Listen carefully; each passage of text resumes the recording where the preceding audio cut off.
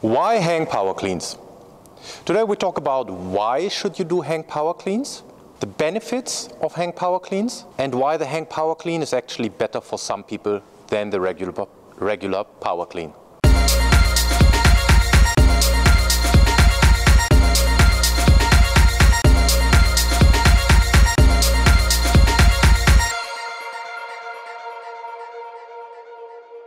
So why should you do hang power cleans? There are a couple of reasons.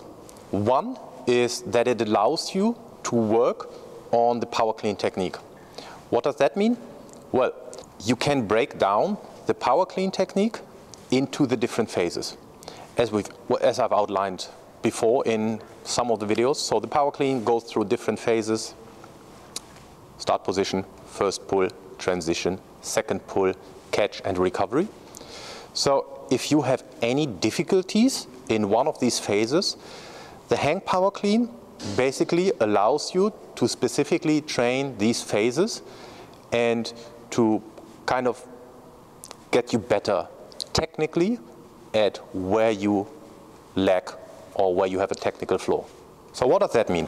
Well, let me make that a little bit clearer. So one of the things, I just pick one example. One of the things I see often is that, for example, if athletes perform the power clean, that they make kind of a hard contact with the leg and bounce the bar forward. Normally, that also goes along with a low contact on the side. So from a technical standpoint, the contact is too low. That's why the bar goes forward. And then all the following phases are a little bit screwed up and you have to jump forward to catch it and whatsoever, or you kind of pull the arms back in order to bring the bar back to you because the bar goes out rather than straight up. So the hang power clean can help because you can, for example, choose to start with a hang power clean at the mid-thigh position. Why the mid-thigh position? Because this is where you should make the contact in an ideal world or with the correct technique. So if you, for example, struggle with making the contact too low, the hang power clean from the mid-thigh position could be a corrective exercise for you to learn and get the feeling for where the right contact should be and ultimately clean up the power clean technique. So that was benefit number one. So the hang power clean can allow you to improve your power clean technique and to specifically choose the area where you have your technical flaw. The second benefit for me and for most people is the hang power clean shortens the range of the full movement. What that means is you have to develop force and power more quickly, also named rate of force development, which is actually more sport specific. Again, this sport specific word is used in a broad range and sometimes misused in my opinion. Anyway, let me explain what I mean. It shortens the range and therefore you need to develop power and force more quickly, which is applicable to most of the sports because you don't have always time to generate force over a longer distance. You need to generate force and power quickly. So if you imagine you do the hang power clean from the hip. Now let me walk back a little bit so you can see that. So if you have it here, so with a very little hip bend, yeah. So there's not much time, as for example from the ground, where you can really lift it up and then get started.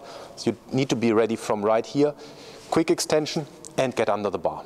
And this is also what you have to do in many sports. You need to react to a stimulus and then quickly either start, change direction, land, and again get ready for the next action. So therefore the hang power clean also makes it a bit more sport specific, if we want to use that word. Most of my athletes don't like that hang power clean for the reason that, again, you need to develop force more quickly. You have less distance to accelerate the bar, which also results in you being able to lift less load. Yeah? But it's not always about the load, the total load you can lift. It's also sometimes about something else. For example, if you choose to do the hang power clean for power development and rate of force development, you need to sacrifice load in order to get something else out of it. More power, more rate of force development. So the third benefit of the hang power clean is that for some people, actually the power clean is difficult for the simple reason that they struggle to get into the right start position. Yeah, you need to have the bar on the ground, and you kind of need, you need to go down, get into the right start position to get the bar off the ground. So who has problems with that? Well, if you lack mobility, if your body dimensions are not, let's say not normal, they are normal, but for example, if you are a tall athlete, the taller you are, the more difficult it gets for you to get into the right start position.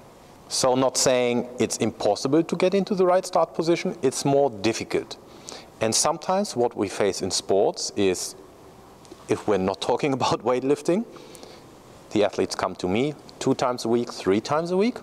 So if it requires a lot of time for me to teach them how to get into the right start position, sometimes it's not worth the effort. So I much rather get them to do the hang power cleans from whatever start position they are able to do, above the knee, below the knee, whatsoever, and focus on a good technical execution, and either don't do the full power clean from the ground at all, or we use the hang power clean to train the power clean, the movement of the power clean, and work on getting into the right start position in warm-ups or in technical sessions. Yeah, so that's something you need to weigh up if you want to choose the hang power clean over the power clean because you're not able to get into the start position. But again, taller athletes have more difficulties to get into the start position, and it's always the question of weighing up, is it worth teaching and trying to get them into the right start position, or shall we just say we do the hang power clean from whatever position that athlete is possible to do, and then focus on good execution and loading. So to wrap it up, why hang power cleans? 3 benefits, I outlined 3 benefits. So one benefit is it allows you to learn the power clean technique and also to improve the power clean technique. So if you have any difficulties in any area of the phases of the power clean, first pull transition, second pull, catch and recovery, the power clean, hang power clean can help you to teach that position. In addition to that, if you start learning the power clean technique, also the hang power clean sometimes is easier to learn, and therefore just one of the steps in the progression, if we think about a stream of progressions, is just one step of the progression in learning the full power clean technique and ultimately the clean technique. The second benefit, the sport-specific application. So you have a shorter range, you need to develop force more quickly, which is force and power, so which is more applicable to most sports. And the third benefit, if you have bad leverage, I don't want to call it bad leverage, but disadvantageous leverage, and you struggle to get into the start position, the hang power clean into the start position of the power clean. The hang power clean can be a valuable substitute, variation of the power clean. Yeah, so if we think about tall athletes, basketball, volleyball, any other sports you can think of that has tall athletes, for them it's difficult to get into the start position. And if we get them into a hang power clean position from above the knee or below the knee, they are very often much more able to perform the power clean, hang power clean with a proper technical execution. Thanks for watching. I hope you liked the video. If you did, you can come over to the website for every topic that I'm covering here. There is the video, so why should you go if the video, you've already seen it here.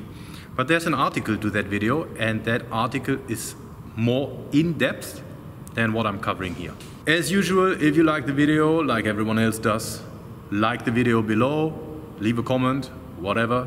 If you don't do it, it's also okay. And if you want me to clarify anything that I have not covered in the video, please leave it as a comment. I do my best to answer it. And also, if you have any topics you want me to cover, you can also leave a comment, and I will do my utmost best to cover it in a separate video. Thanks again.